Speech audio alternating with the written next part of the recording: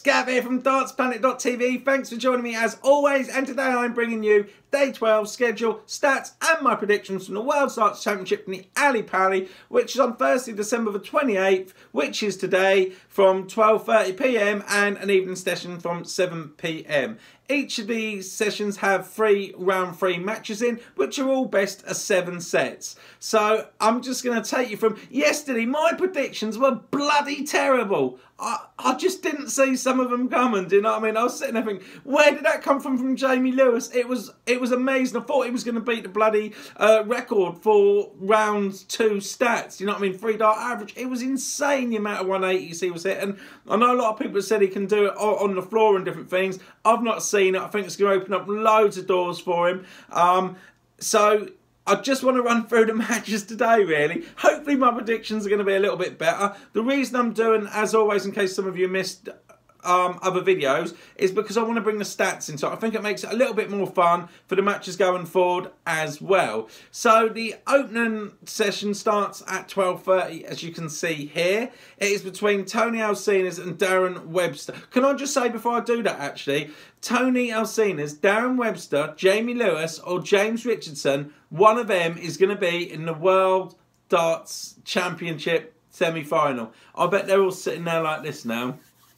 I know I would be, all that money. It's going to be a big payday for one of them. Some good ranking points. And as we know, ranking points are carried over a 2-year period, which takes a lot of pressure off them to stay in, you know, if they have a big payday and get in that top 16 or wherever they go. Do you know what I mean? From there, it's good ranking points. So I'm going to go through the matches now. So the first match is Toni Alcinas against Darren Webster. Tough one to call this one. Alcinas beat Munch yesterday 4-1. He had a 3 dart average of 91.11 and a checkout percentage of 33.33, while Darren Webster beat Whitlock 4-1. He had a 3 dart average of 90.2 and a checkout of 31.58. So actually Alcinas between the two of them, it was very close yesterday. I did have the better checkout and 3 dart average. However, I think that Darren Webster's got a great opportunity here. I want him to do well. He's a local lad, and I think he's going to come through this one 4-2.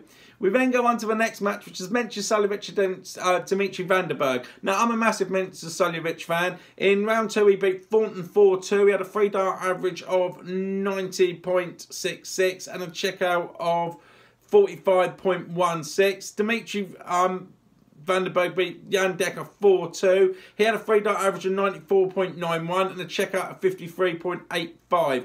Now, that is not a big enough average for Suljovic. You know, he hits a lot bigger averages than that. Dimitri is in fine form at the moment. His confidence is high.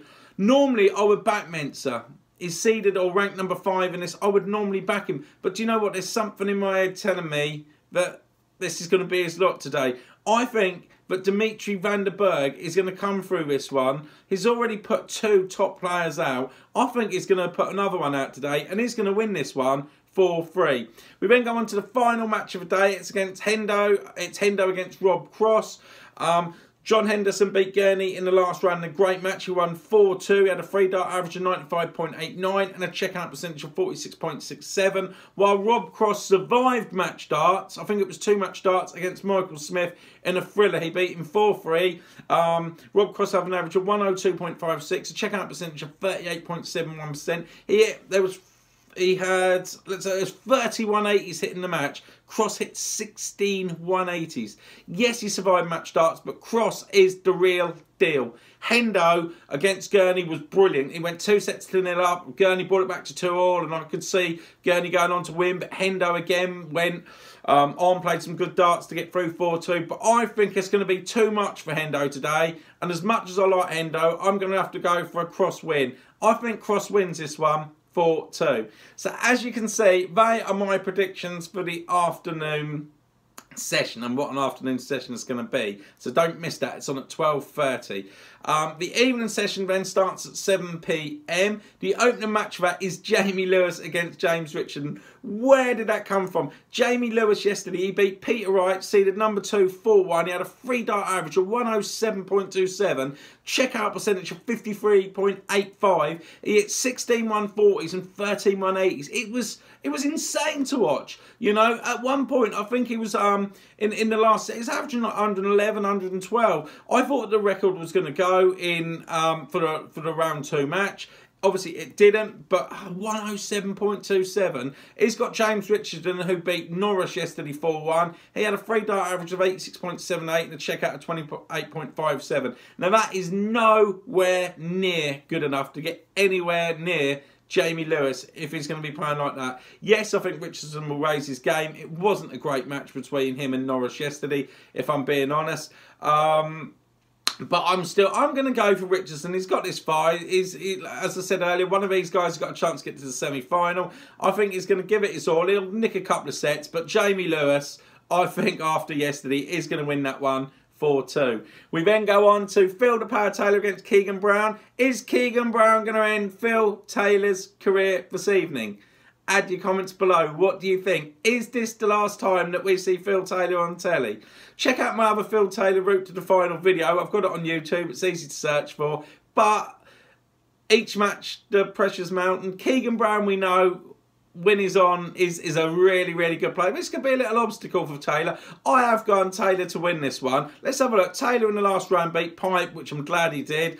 4-0. He had a free dart average of 99.37 and a checkout of 54.55. But he only hit 2 180s. Only 2 180s in that. Yes, it was just 4 sets, but still not a huge amount. Keegan beat Zoran Lurchback of 4-2. He had a free dart average of 87.65 and a checkout of 32.56. That's not good enough to beat Taylor. He needs to play like he did in his first match and he'll give himself a chance. However, I think that Taylor's still going to come through this one and he will put Keegan Brown to the side and he will continue his quest to win 17 times world champion and he'll win 4-2. We then go on to the final game of the evening, which is Gary Anderson against Steve West. Gary Anderson in the last round beat Paul Lim 4-1. He had a free dart average of 97.46 and a checkout of 36.11. While Steve West beat Jermaine Watamina. He had a free dart average of 87.92 and a checkout of 50%. We know Steve West is going to have to up it to stay with Gary Anderson. He's going to have to, because Anderson's going to come out and play at the level he always does in the Worlds. It means the Worlds mean everything to Anderson. Everything. The other tournaments, I'm not saying it's essential, but it can take on him, but the Worlds mean everything. West is going to have to be on fire today to get anywhere near him. I think that Gary Anderson, however, is going to come through this one and he'll beat Steve West 4-2. And if I'm right, as per my other video, it will line up a quarter-final between Phil Taylor and Gary Anderson. There we go. How awesome would that be? And that's where Anderson would end Taylor's career, I think. No, these are just my predictions. But anyway, guys, so they are my predictions for the evening session. That is from 7 p.m. Again, it's on Thursday, December 28th, which is today. As always, guys, please leave your comments below. I'll get back to you. Some of you had some great predictions yesterday. Thanks, as always, for watching the video. If you do like it, leave a like. Please share and don't forget to subscribe. Don't also forget to check out dartsplanet.tv. There's quite a few videos going on there from the Worlds again, interviews, and some of the highlights and different things. So as always, guys, it's been a pleasure. I'll see you tomorrow for day 13 of the World Darts Championship, and until then, guys, bye.